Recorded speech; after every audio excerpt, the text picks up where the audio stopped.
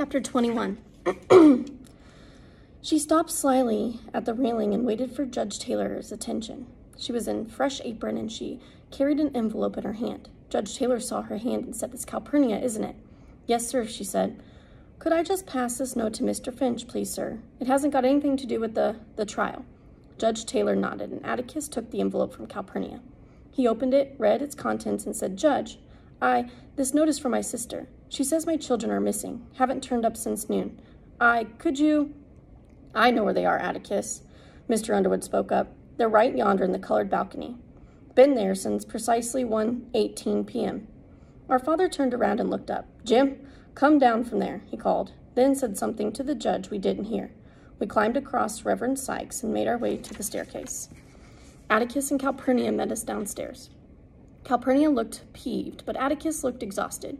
Jim was jumping in excitement. "We've won, haven't we?" "I've no idea," said Atticus shortly. "You've been here all afternoon? Go home with Calpurnia and get your supper, and stay home." "Oh, Atticus, let us come back," pleaded Jim. "Please let us hear the verdict. Please, sir. The jury might be out and back in a minute. We don't know." But we could tell Atticus was relenting. "Well, you've heard all of it, so you might as well hear the rest. Tell you what, you all can come back when you've eaten your supper. Eat slowly now, you won't miss anything important. And if the jury's still out, you can wait with us. But I expect it'll be over before you get back." "You think they'll acquit him that fast?" asked Jim. Atticus opened his mouth to answer, but shut it and left us. I prayed that Reverend Sykes would save our seats for us, but stopped praying when I remembered that people got up and left in droves when the jury was out tonight. They'd overrun the drugstore, the OK Cafe, and the hotel, that is, unless they had brought their suppers too. Calpurnia marched us home. "Skin every one of you alive, the very idea, you children listening and all that. Mr. Jim, don't you know better than to take your little sister to that trial? Miss Alexandra will absolutely have a stroke of paralysis when she finds out. Ain't fittin' for children to hear." The street lights were on, and we glimpsed Calpurnia's indignant profile as we passed beneath them. "Mr. Jim, I thought you was getting some kind of head on your shoulders. The very idea she's your little sister. The very idea, sir. You ought to be perfectly ashamed of yourself. Ain't you got any sense at all?" I was exhilarated. So many things had happened so fast I felt it would take years for them to sort out. And now, here was Calpurnia, giving her precious Jim down the country. What new marvels would the evening bring? Jim was chuckling. "Don't you want to hear about it, Cal? Hush your mouth, sir. When you ought to be hanging your head in shame, you go along laughing." Calpurnia revived a series of rusty threats that moved Jim to little remorse, and she sailed up the front steps with her classic, "If Mr. Finch don't wear you out, I will. Get in that house, sir." Jim went in grinning, and Calpurnia nodded tacit consent to having Dill in for supper. "You all call Miss Rachel right now and tell her where you are," she told him. "She's run distracted looking for you. You watch out she don't ship you back to Meridian first thing in the morning." Aunt Alexandra met us and nearly fainted when Calpurnia told her where we were. I guess it hurt her when we told her Atticus said we could go back, because she didn't say a word during supper. She just arranged the food on her plate, looking at it sadly while Calpurnia served Jim, Dill, and me with vengeance. Calpurnia poured the milk, dished out potato salad and ham, muttering, "Shame to yourselves," in varying degrees of intensity. "Now, you all eat now," was her final command. Reverend Sykes had saved our seats. We were surprised to find that we had been gone nearly an hour, and were equally surprised to find the courtroom exactly as we'd left it, with minor changes. The jury box was empty, the defendant was gone, Judge Taylor had been gone, but reappeared as we were seating ourselves. "Nobody's moved hardly," said Jim. "They moved around some when the jury went out," said Reverend Sykes. "The men folk down there got the women folk their suppers, and they fed their babies." "How long have they been out?" asked Jim. "About 30 minutes. Mr. Finch and Mr. Gilmer did some more talking. Judge Taylor charged the jury." "How was he?" asked Jim. What say?" "Oh, he did right well. I ain't complaining one bit. He was mighty fair-minded. He sort of said, if you believe this, then you'll have to return one verdict. But if you believe this, you'll have to return another." I thought he was leaning a little to our side. Reverend Sykes scratched his head. Jim smiled. "He's not supposed to lean, Reverend, but don't fret. We've won it," he said wisely. "Don't see how any jury could convict on what we heard." "Now, don't be so confident, Mr. Jim. I ain't ever seen any jury decide in favor of a colored man or over a white man." But Jim took exception to Reverend Sykes, and we were subjected to a lengthy review of evidence with Jim's ideas on the law regarding rape. It wasn't rape if she let you, but she had to be 18. In Alabama, that is. In Mayella was 19. Apparently, you had to kick and holler. You had to be overpowered and stomped on, preferably knocked stone cold. If you were under 18, you didn't have to go through all this. Mr. Jim, Reverend Sykes demurmured, this ain't a polite thing for ladies to hear. Ah, she doesn't know what we're talking about, said Jim. Scout, this is too old for you, ain't it? It most certainly is not. I know every word you're saying. Perhaps I was too convincing because Jim hushed and never discussed the subject again. What time is it, Reverend? He asked. Getting on toward 8. I looked down and saw Atticus strolling around with his hands in his pockets. He made a tour of the windows and then walked by the railing over to the jury box. He looked in it, inspected Judge Taylor on his throne, and went back to where he started.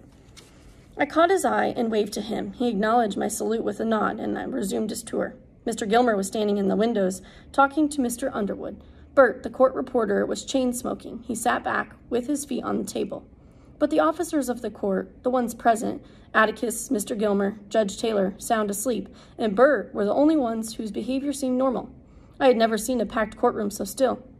Maybe a baby would cry a little, out, fretfully, and a child would scurry out. But the grown people sat as if they were in church. In the balcony, the Negroes sat and stood around us with biblical patience.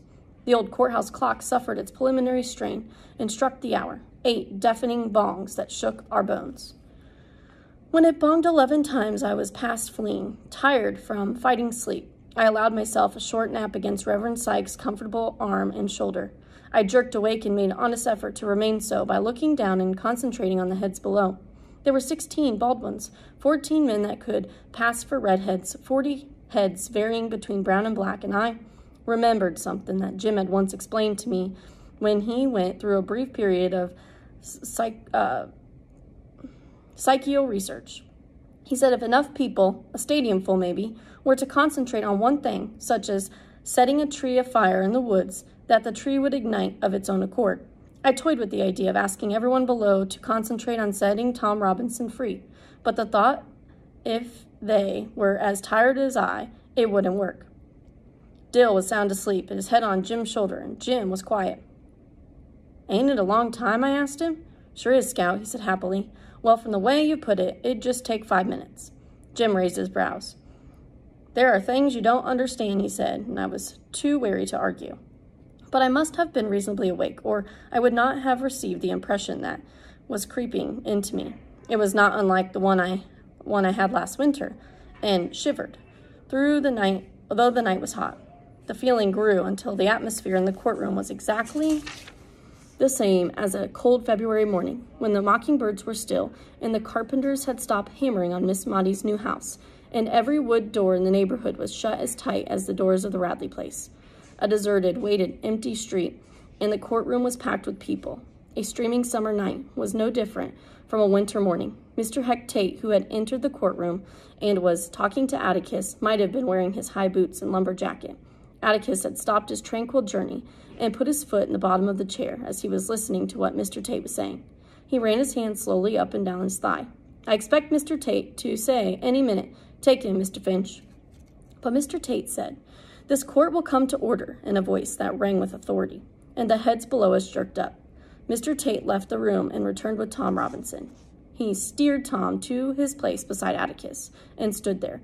Judge Taylor had roused himself to sudden alertness and was sitting up straight, looking at the empty jury box. What happened after that was a dreamlike quality. In a dream, I saw the jury return, moving like underwater swimmers.